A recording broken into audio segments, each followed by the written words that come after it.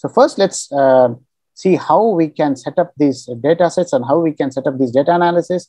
And this lesson actually focuses on where this data comes from and what do we need to do to get these short read sequencing data, and to use these short read sequencing data to arrive at the taxonomic table, and etc. etc. So that is what this one focuses on first, primarily in this in these steps to download data. And once you have obtained at this table, we can actually perform this downstream analysis of this using DADA2 pipeline, and we can set up these analysis in the server also. And this and our part of this data, or curated part or portion of this data, is included as a demo pipeline in the server, T-Bioinfo server. Let this complete loading, and it can be accessed under this amplicon 16S or 18S sequencing in the metagenomics section. So if you have login credentials to server, T-Bioinfo server, irrespective of your subscription pattern or subscription model, you can access all of the demo pipelines. And this demo pipeline can be accessed by these using these drop-down button or clicking option. And in this, we can see, okay, I think it's in the Rett syndrome is here. Yeah, Rett syndrome is in time, but I will generally show you how to set up a DADA2 pipeline, not for the Rett syndrome, but for the different project. So we start with the analysis part, and the input files are actually already uploaded, and we have, you can access them from here. And once you start, we actually perform some quality control for our files. And then we count them, or we use the DADA2 processes to count, to merge, and to cluster these OTUs. That's what we will do. And once this has been done, we can actually remove more than one OTU clustered as, or more than one type of OTUs clustered into one cluster that are chimeras. And we can then use these OTU sequences to explore the Silva database or any other database to assign taxon. Then we can use neighbor joining algorithm to develop phylogenetics of these OTUs, which is one of the key steps in understanding or in exploring or characterizing the diversity of these OTUs or these samples. And then we can perform data visualization. Then we can end the pipeline. So once you build this pipeline for the analysis and in any method DADA2 or QIIME2, you will get access to all the output files that you can download, and you can visualize and you can explore. And what to explore and what to perform and what are the analysis to focus and what are the results to be identified and implicated can be thoroughly read and understood from the associated resources that we are linking to during each and every session of the program. So I want to show you some of the visualization that we actually show. And this is the abundance plot that you will often see or often notice in microbiome or metagenomics related publication. I think we should, yes, exactly, yeah. And this is an interactive abundance plot. We can quickly check which taxa of bacteria is this, does this specific section, and we see some difference in the abundance level of these bacteria IDs for different samples that can be related to their biological condition or phenotypic condition. This specific plot, which is not proportional plot, which is raw abundance plot, and a relative abundance, relative proportional abundance plot can be used to understand the proportional abundance of several different microbial population or different samples. So this project also, I think, gives you option to guides to run the pipeline. I think in the yes, it gives the same result, discusses the same thing. Here is where you can actually access the pipeline that we actually set up for the lesson that we focus on, right? It's the same DADA2 pipeline, but for the it's not for the red syndrome, no, it's for different pipelines. Okay, we'll check that. So I wanted to show you that this proportional plot will help us clear some of the hypotheses that we generally develop once seeing the non-proportional or absolute abundance plot. Now, if we see this level of the bacteria IDTs in these three samples, they are absolutely identical because it has been scaled up or it has been normalized across the different samples. That's what I wanted to show you. So these interactive visualization will help abundance level of microbial community from our sample. And in order to perform more specific analysis that we will also briefly, and an environment like R or Python to perform that analysis. Go to the server, and that can be accessed again as a demo pipeline under the QIIME section of the metagenomics part, right? In this QIIME, we see that the Rett syndrome project is here. We can go and set up this analysis quickly. So QIIME adds some more steps to process and pre-process the data and post-process the data into QIIME objects before applying DADA2 pipeline into that, or DADA2 analysis into our data, right? And it performs all the steps that we do in the DADA2, but it gives us some more options or more options to perform some quality visualization. Once this is done,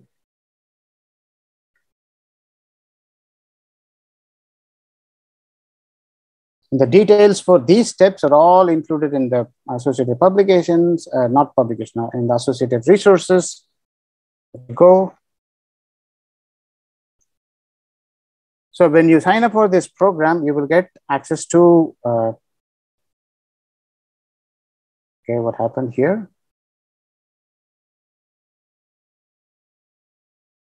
Can you see my screen? It's a little bit. Yes, sir. The screen is visible, just it's black. Blacked out, right? Yeah, for some reasons it is. Yeah, for some reasons it is. Okay, let me start over again. In order to access the dashboard or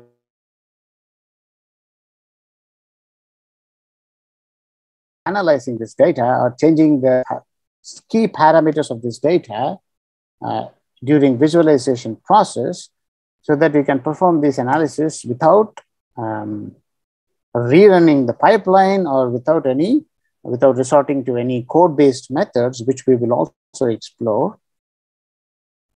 Option is available for QIIME and for most of the pipelines that you are going to set up in the Taobot bioinfo server.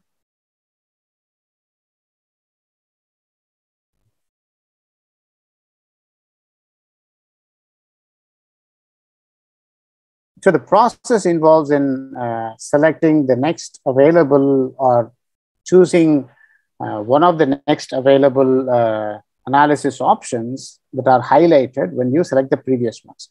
So since this is a demo pipeline, it's only letting me select the path with which we have set up the pipeline.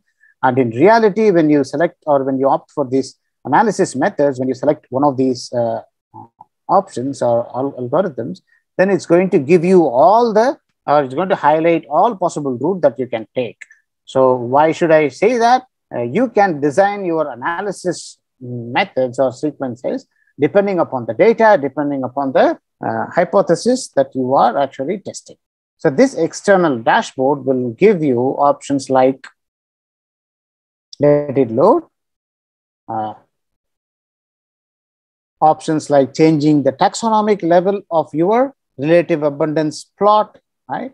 So in the interactive visualization plot, the taxonomic level is fixed once we have, when we are running the pipeline or when we are accessing the pipeline, setting up the pipeline. Here you can change that. From the family level, you can change that to phylum level and explore their informative level of informativeness, right? Look at this, the phylum level is not very informative because it is, most of them are actually populated by firmicutes, and the best level at which we can study this is at the genus or family level. Genus could be too varied, and it can have several of the not applicable or unknown resources in them. For example, unknown or uncultured organisms or other organisms here as grouped by these purple cases, right? They are all other, which are unclassified genus. So one level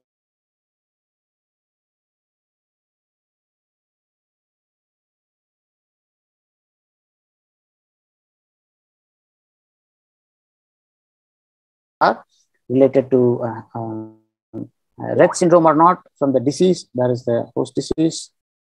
Yes, here. And then it is going to update by itself. And then you can explore for them for their separation, for their distribution. So again, in the diversity plot, you can check different categories or different annotations of your samples. Here, I'm focused on Rett syndrome. You can also change this up by selecting, for example, body mass index, etc., that we want to select. So this dashboard gives you freedom and flexibility to change the annotation, to change the grouping level, and to change the display of the associated plots that are not possible in the interactive platform, or that are very helpful when you are opting for, or when we want to understand metagenomics data analysis using a code-free option. And this can also be performed using R as a tool for analysis, and that is actually given in this project 13, which is which explores the role of high-fat diet on obesity using model system like mouse, right? When we go back to my keynote, let's see. Can you see my screen? So it's loading. It's not visible yet. Yes. Yes, sir. Now it's visible. Yeah. Right. The advantage of using a model system to understand the effect of microbial community and their abundance level on several different aspects is actually that we can use specific antibiotics to completely reduce or completely nullify the existing bacterial load in the model system, which is not possible for human samples. So we can take a mouse model, for example, and then completely divide that mouse model for any trace of microbial community in their gut, and then load them up with specific. We can process at the end of observation, process and quantify their abundance level. That is what is actually done in this specific project. So they take the mouse samples, and for completely cleaned up mouse, they give the mouse microbial community that is developed, or that is built, or that is actually developed for different mouse that takes high-fat diet, and for another mouse, microbial samples from another mouse that take normal diet. So, and the behavioral changes for mouse that received microbial transplantation, community transplantation from high-fat diet fed mouse, and compared to the microbial transplanted mouse that received transplantation from a normal diet mouse, and their behavioral differences are actually studied after a given number of time, and that are actually explored in this specific project. So on this downstream analysis, which takes the tables, or which takes the abundance table, which takes the taxonomic table, and which also takes a sample sample annotation, and then we can perform downstream analysis using R and using a package that we will definitely explore during the program. That and their usage in using phyloseq package, right? In this phyloseq package, we can bundle up this abundance table and this taxonomic information and this annotation information into one object.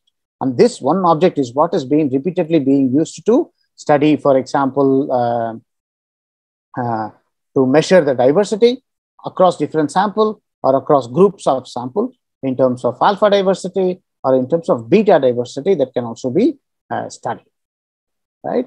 Yeah, this is simply the NMDS plot to show their differences using Bray distance method and some more phylogeny-based distance methods like Unifrac, and these ones are also explored and given detailed account of how to perform this analysis using R as a tool for performing this analysis. This gives you a lot of flexibility in terms of the number of samples to analyze, in terms of what are the distance methods that you can choose to analyze, and visualization options like PCOA, NMDS, or UMAP to use to visualize your samples. So, and it also gives you a lot of freedom in terms of grouping of samples according to phyla, kingdom, and etc. Or you can also, for example, restrict your analysis to top 25 OTUs or top 50, depending upon their abundance levels or depending upon their diversity levels in this case. So that can also be studied. So this R as a tool for downstream analysis gives you all the codes for performing this analysis, and it also gives you a portion where you can try your knowledge of performing this analysis from the previous two resources, right? It gives you, or this console is an R console that is loaded at the back end, and you can perform all the analysis given in these measures of diversity or given in these sections. Use these to perform the analysis, and we have given you small assignments and challenges, and these challenges can be accessed from lesson 6. This is a continuation of lesson 6. So we go back to lesson 6 quickly, which focuses on how to set up these downstream analysis in phyloseq environment. Down. Yes, in try it yourself section. So we give options, or we give links to the input table, and then we actually leave out some of the key portions of the syntax. For example, here, this is left out free or left out incomplete, so that you can refer, or you can, base on your understanding of how this is performed, complete this analysis in this console and gain a good feedback about, for your own understanding for this code-based lessons. So similar analysis is also possible in Python, and more details are actually available in other associated resources, and also in we will explore Python's option to perform this analysis in the program also.